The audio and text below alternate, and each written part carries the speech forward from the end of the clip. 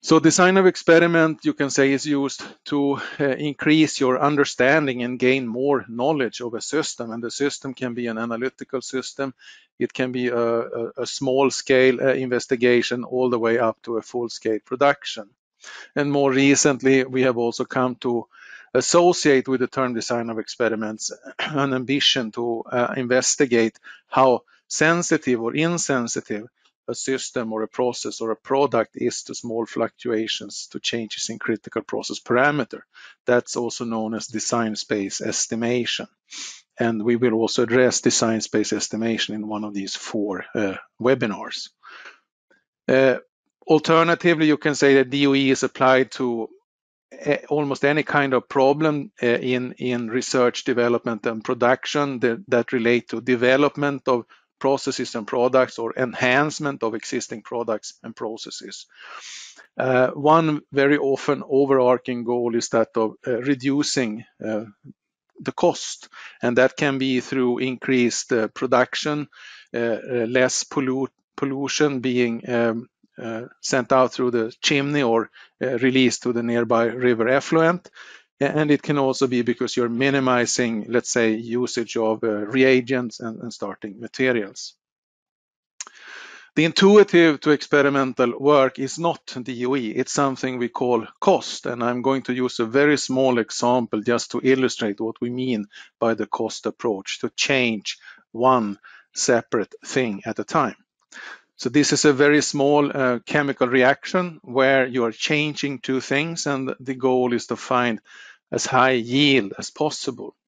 And the things that you can change, we often call factors. And in this case, it is the volume of the reaction container between 500 and 700 milliliters, and the pH in the solution, which is varied between 2.5 and 5. And what we measure, the result, is the yield of the desired product. So in the first stage, then the first factor, volume, is changed at 5 settings between the low value and the high value. And for every experiment, you register the yield. And then you can do a scatter graph like this one on the right-hand side and quickly find that the best volume seemed to be 550 milliliter. Then you decide to carry out a second set of experiments, and here you are then locking volume at 550 and you start to change pH instead. And then these investigators, while using the volume fixed at 550, did 6 experiments where pH was investigated in incremental steps of 0.5 all the way up from 2.5 to 5.0, and these were the yields. And then by scatter graphing it like this, you see that the best pH is 4.5.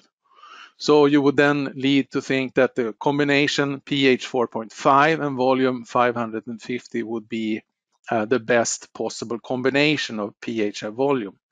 But is that really the case?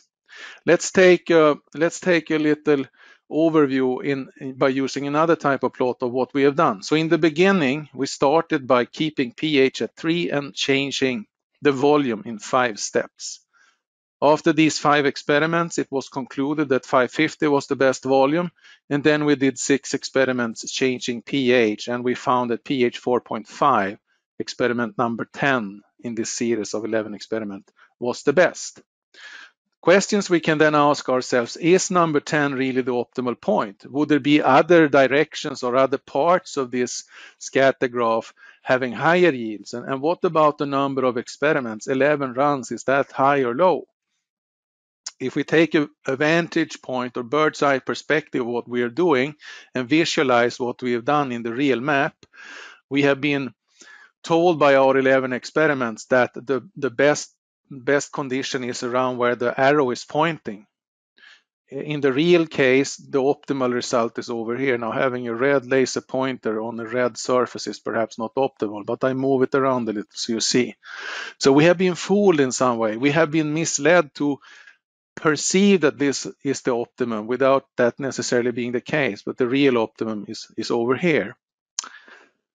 So what would happen if we would have started over here by making experiments? We could have ended up in a completely different area of this map. So what to do then? If we're not supposed to do cost, what should we do then? Well, what we're recommending is what we call design of experiments. It often suggests a better number of experiments and often fewer than cost. And when you have two factors to change, pH and volume, the DOE protocol takes the shape of a square where you put one experiment in each corner and then optionally add a couple of experiments to represent variation in the inner part of this square. When doing these experiments and evaluating results, you will obtain a more reliable model that you can interpret as a navigation tool or as a compass, suggesting to you a better direction in which to move to further improve the result. And the interesting thing is that design of experiments is not locked to 2 factors. You can use 3 or 5 or 10 factors. Many factors can be used. In the case of 2 factors, the basic DOE looks like a rectangle with the 4 corners populated. If we take the step from 2 to 3 factors, then the experimental plans may look like this cube here, where you would do experiments in the corner, and optionally you could add a couple of additional points, red points located in the middle and green points outside the cube or centered on the faces of the cube. But that's more detail that we will come into in the webinar 3. Regardless of whether you're using the left-hand thing or the right-hand thing, the common idea is that by using DOE, you're creating a set of experiments that work together to explore an interesting region.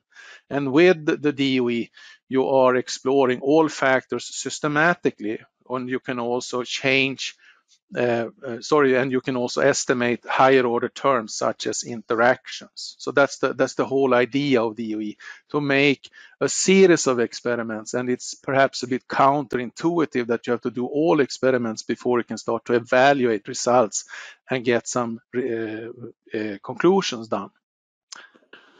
And the specific experimental protocol you're doing, either the left one or the right one, is then supporting a certain regression model. And the way the experiments have to be performed is encoded by what we call a worksheet. And in the beginning, the response column or the critical quality attribute, as it's commonly known as, is empty.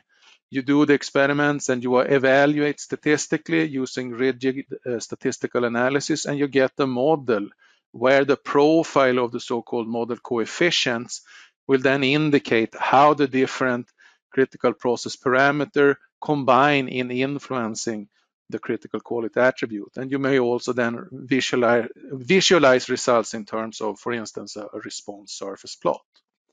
DOE results in a set of experiments where all factors are varied systematically and independently. And the number and type of factors and the regression model you want to have specify what experiments have to be done.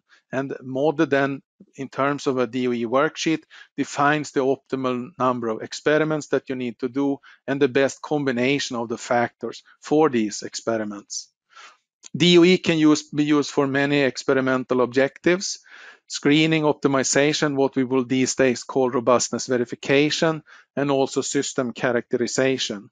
And above all, the most important advantage of DOE compared to cost is that we can estimate all factors and their higher orders in a reliable way, and we're not fooled to draw erroneous conclusions.